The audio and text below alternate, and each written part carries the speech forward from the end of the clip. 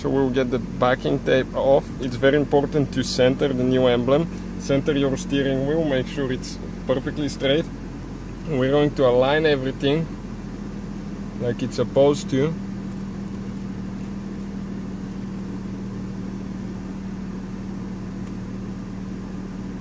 Okay, we go right where it's supposed to, right? So position it before we press it down. We're going to apply even pressure now on each side, even pressure. We might need to beep our horn a little bit. And you can see, guys, this is the new emblem. You can see how amazing it looks compared to the old one. Definitely a good upgrade.